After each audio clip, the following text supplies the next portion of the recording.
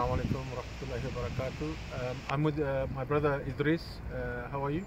Alhamdulillah. We're in Birmingham. What's the name of this cemetery? This is Handsworth Cemetery. Handsworth. And we, Alhamdulillah, we've come to bury our brother today. Can you give us his full name? George Brown. I can't remember his last name. Okay, Alhamdulillah.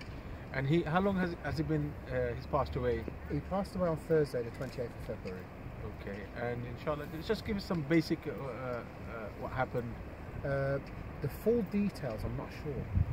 He's been ill for a while. What he passed away from, I'm not too sure. The family hasn't said. But he's been ill for a while. He's old man, 76. I've known him back and forth for about 15 years. I haven't seen him for a while. Then, but his son, I have been very well.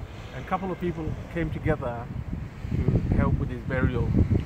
And yeah, what happened was Abdul Kareem gave us a call. He was a bit in difficulty, so he asked if we could help, and the sister Aliyah, who we've spoken to, she decided to contact yourselves, and Alhamdulillah, within 24 hours, the whole thing, Allah just gave sent mercy, and it was completed.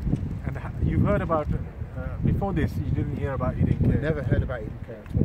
Muslim Burial Fund, Eating Care Muslim Burial Fund. And how have you personally, when you were hearing about Eating Care, how did you feel about the service? For me, when I heard, I was overwhelmed that there was something like this, because for years now we've had so many revert brothers that have passed away, and it's been a struggle, and we've never ever heard of this. Well, now Alhamdulillah you have. Yes, and we are burying our brother.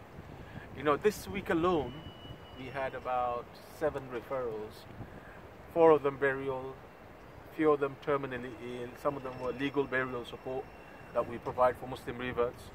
So first of all, thank you very much for giving us the opportunity. Thank you.